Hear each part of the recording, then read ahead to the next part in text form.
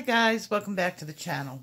Okay, today's video is not so much a how-to video, although I give you tons of tips and tricks. It's more a video to show you how far you could take your picture. And what I did is I received a finished picture from one of my followers, and she asked if she could make any improvements. And I looked at it and I said, oh yeah, let's go for this one. So she was very nice about letting me use her picture. She's new. This is to improve her coloring and for everybody to see when you think you're done, you just might not be done. So let's see what I did. So this is the picture that I was sent. And this woman wanted me, she requested that I make some improvements. What could she do? And she wanted to show it to me. And she had followed my skin tutorial, and I think she did an excellent job with that. You can definitely see the highlights right here. You could see the highlights going over here. She's trying to contour going around the face for the heart. She did it. She asked me about the leaves. I guess she didn't like the way the leaves looked and what to do with the flowers, because she didn't think that they, were up to par either. And there's a few things that she could do and she could still do. And what I would consider this is a little bit underdone, which is probably the most common thing a new person does, is they underdo their picture. They don't overdo it. So let's just take a look at what I'm going to do as far as doing this picture using her color scheme. Now, mine, of course, is going to be a little bit more vibrant. And I'm adding in some pink. And what I'm seeing, because the nectar is a little bit dark, I want to really give it a little punch. I'm going to add in a hotter color. And let's go with hot pink. And in the areas that she made very bright, very bright, is where I'm going to add a layer of the hot pink, just to bring it out even more. And to change it a bit, on the inside of the flower, I'm going to go with the lavender. And that's going to give it a little bit more of a bluer tinge. And a better color gradient.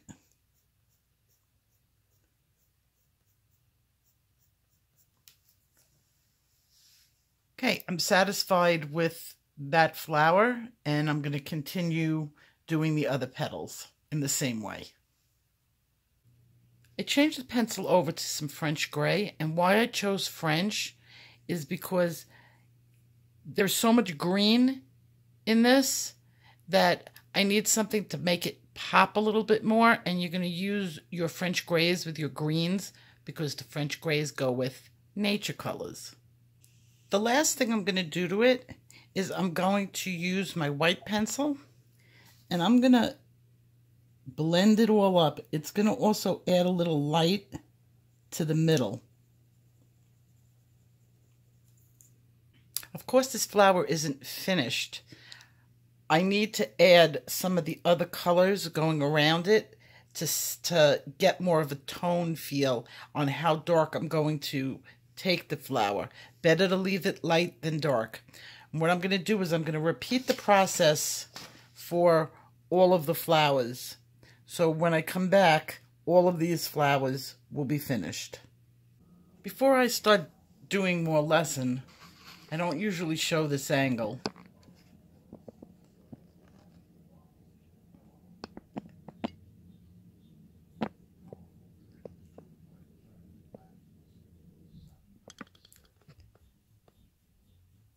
There's my little monster. He just sits up there, mellow, watching me, looking around. Okay, we're going to be working on the leaves, and obviously I've done quite a few of them. My color scheme for the leaves, I changed hers, and I'm going to be working with spring green, white, dark green, lime peel, canary yellow, and spring green. Oh, I'm sorry, apple green.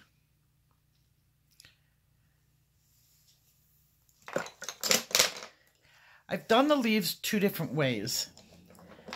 I did them with a base of the dark green on some of them. And then, if you notice over here, I've started with a lighter apple green as the base. Doing it in the same way, but the darker being underneath and the lighter being underneath.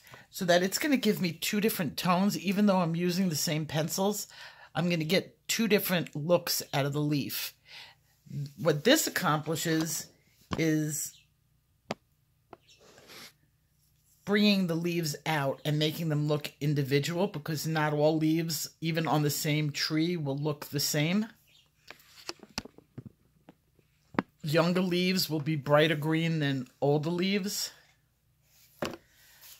So I put an undertone of the apple green, and now I'm going to just shade it in with the darker.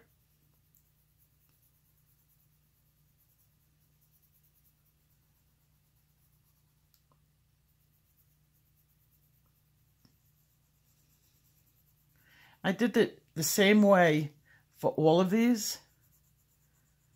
So when I started with the light, I put the dark over it. And when I started with the dark, I put the light over it. And this is an excellent way of getting dimension out of your picture.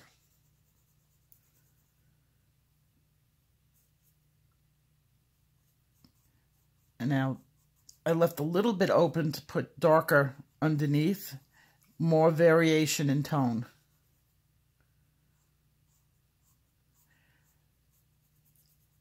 And when I'm happy with what it looks like, I go in with my canary yellow and I put a highlight in it, but I'm not done because that's way too much highlight. Now I'm going to take my spring green and I'm going to just tone it down. So this is a very easy leaf to do. And it packs a pop when they're all mixed together. And if I get that too dark and I want to lighten it up, just in a couple of spots, all I have to do is add in as the top color being the canary yellow. You can also, instead of the spring green on top, you can use the lime peel. So I left myself a lot of options open. And I'll do one more for you, and then I'll finish up the leaves myself. Because I'm really just repeating the process over and over again. I'm going to start the headpiece, and I'm going to do it in goldenrod, sienna brown, and dark umber.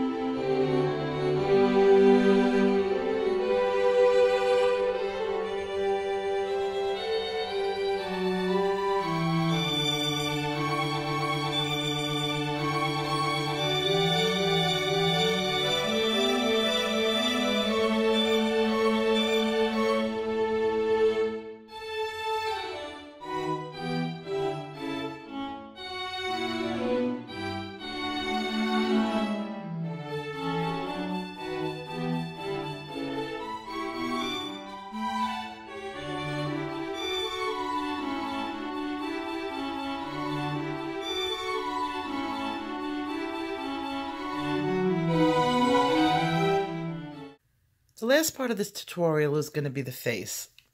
My student used my method and my recipe for skin tone that I used in my skin contouring video. I've added in a couple of other pencils and we'll just review them. I added in sap green light, and this is going to be for eyeshadow. Blush pink, that's going to be part of the lips, which I started working on, and for the cheeks. That would match up with the flowers. Peach beige, cream, pink, and that's a supplementary color to the blush pink, white, slate gray, which I'm on the fence about using, but I just chose it anyway as a choice, black, kelp green, which will also be for the eyes, peach, a light peach, and that's for the skin, indigo blue, that's going to be for shadowing, peach is in here because I couldn't find another pencil, so I grabbed peach. I probably won't be using this. Burnt ochre is going to be the contour. Nectar. We've got chartreuse, yellow chartreuse, which will also be for the eyes. And I took a warm gray. So let's see what I could do with it. I'm going to be following the same directions as I used when I did the contouring tutorial until I get to the upper layers, and then I'm going to use some of these other colors.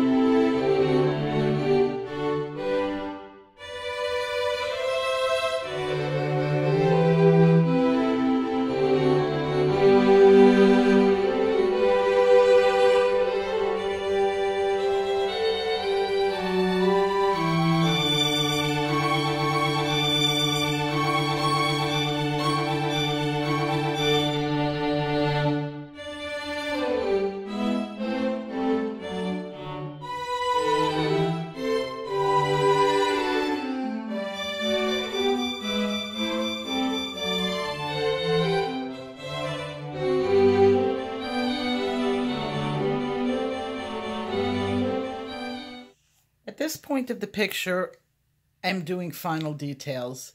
I'm picking up pencils that may only need a teeny drop here and a teeny drop there. And unfortunately, I can't really teach that to you on a beginning level. You just know where a pencil goes. Like I'm using chocolate now on the inside of the flower. And I'm going to use a little bit of orange in there, just to color it up.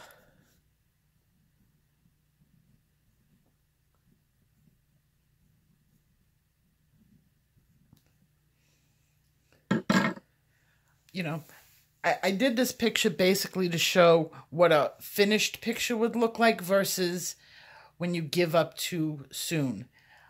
My student's picture can look like this if she keeps going. And that was the point of this, is don't stop. Keep going and surprise yourself. Overdo your pictures when you think it's time to stop, do another layer. And your pictures will start to look more and more real. And this just picks up a little bit of light every here and there. And what's great about Posca is it comes off if you want it to come off. Stays on if you want it to stay on. So any way you decide you don't like something that you did with Posca, just take it off. See, I'm trying out a little highlight on the stems now. And if I don't like the way it looks, no big deal.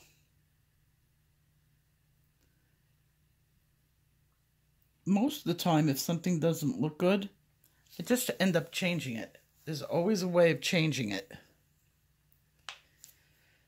And then maybe I'm going to go in with my black pencil. You see, this is, since I've used virtually hardly any black in this picture, I have a lot of room for it.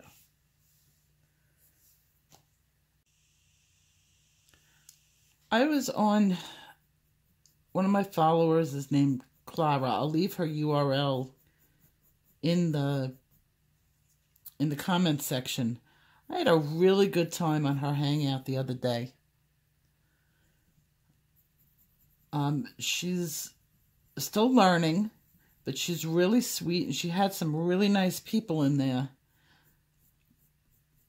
I like going on other people's hangouts more than doing them on my own, because there's so much responsibility in doing that. So I give her a lot of credit, and she did such a beautiful job on the picture that she was working on. Even though she was talking and chatting, I have trouble with that. I guess doing two things at once. I'm using sepia, by the way, if anybody's curious. At this point, I'm just picking up pencils, no rhyme or reason, just kind of by instinct. I know what goes where and what I need.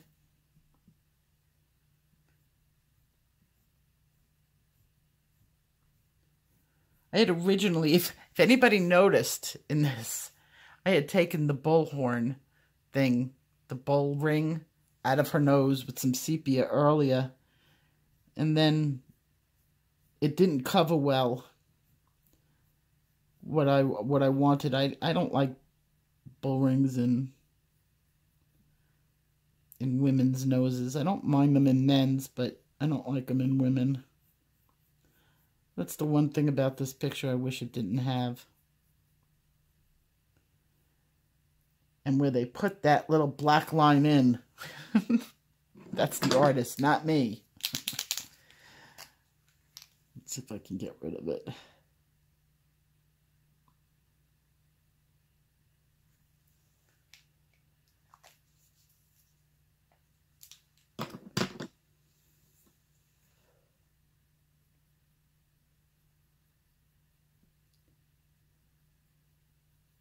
I'm using the Posca a little bit wet so that it spreads out and it doesn't form that hard line. That's a little better.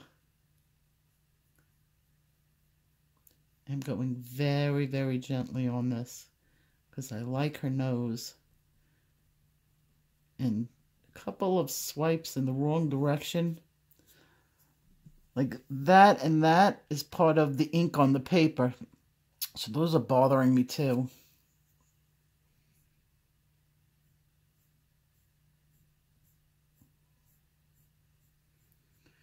That's the drawbacks of using somebody else's artwork. You know, it's not that it's wrong, but it's may not be where you put it.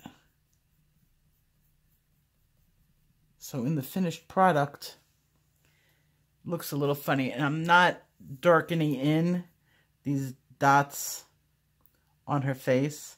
I don't particularly like them. I don't like facial tattoos. Let's see if I can get rid of those. Okay, so I'm pretty much done with this picture. I did the final skin blend, which I should have mentioned that I was doing before. There was a brown marker over here, and I knew about it, and I just hadn't taken it, you know, blended it out yet. But I'm pretty happy with this picture, and I want to thank my student very much for allowing me to do this video using her pictures. She's a real trooper. And this is the lesson for today. Every beginner has trouble judging whether their picture is finished or it's not finished. Most people think their picture is done when you still have a lot more to go. Keep going. Go, go, go. Keep going until you can't go any further on the picture. Put it down and go some more. And you'll see your pictures will start to come alive. It's very hard to get photo realistic on a coloring book just because of the structure of the coloring book. The black lines you're kind of forced into. But you could take it as close as you can. And I know you'll be happy with it. So I will see you guys in my next video. And take care. Happy coloring. Bye-bye.